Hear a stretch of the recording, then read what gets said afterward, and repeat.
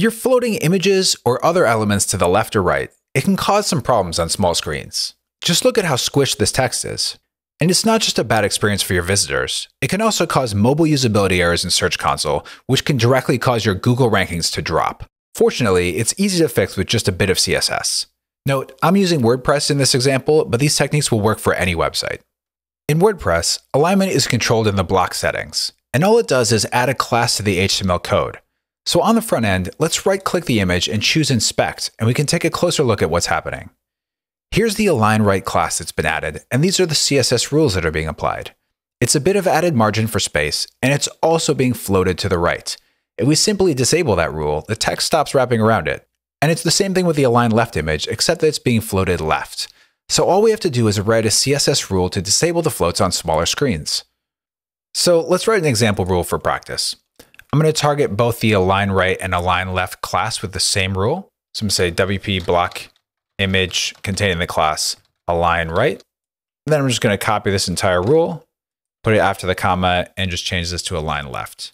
So these styles will apply to both the Align Left and Align Right class. And my rule is just going to be max width 50%.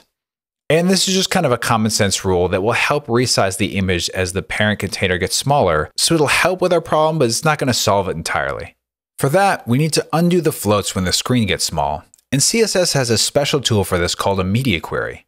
Now the structure of a media query looks like this: at media screen and a trigger condition, and then your CSS rules go inside the brackets. So as my condition, I'll say max width 900 pixels, which means these rules will only apply whenever the browser width is 900 pixels or less. I'll copy the same selectors from above, paste them inside, and then write the rules. First off, we'll do float none to remove the left and right alignment. Then we'll unset the left and right margins to remove this unnecessary spacing. And finally, a max width 100% to override the max width 50 that we set above. Now when we hit our breakpoint, it looks like this.